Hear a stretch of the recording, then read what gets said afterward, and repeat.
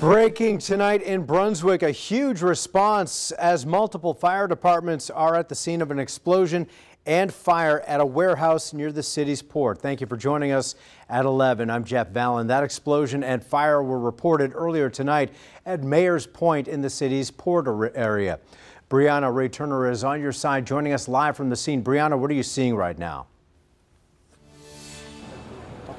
Yeah, now if you take a look behind me, the fire is still going on. I was here about an hour ago, and if you take a look behind me, the fire and flames are still going on in the warehouse. Now, firefighters have been trying to put this fire out. Brunswick police officers still blocking off roads right now on Newcastle Street. Now, neighbors say this warehouse has been on fire since around 8 p.m., but they also said this building has turned on fire before. Now, neighbors say the last time it took days for firefighters to put it out, put out the fire. But one neighbor, Chris Murray, says it's frightening to hear the noises coming from the warehouse. If you were to hear it in the background now, you hear it popping and starting to fire. It's starting to collapse again. And just the heat from itself is pretty enormous.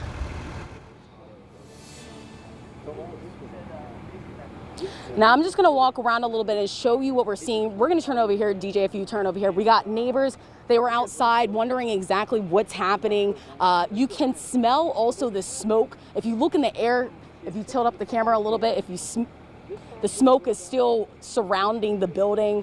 Firefighters were coming out here, going to the fire hydrant. Now, there is something that I did get tipped on by a neighbor who told me that the fire hydrants near the warehouse don't really work. And so that's why they had to use the fire hydrant outside of the warehouse. Now that's something to note, which is why maybe it's taking longer than usual for the firefighters to put the fire out. Now that is all the information we know right now. Like, again, we did confirm that it was an explosion. And First Coast News will keep you up with the latest. I'm live in Brunswick. Brianna Ray Turner, First Coast News, on your side. Brianna, and we will keep you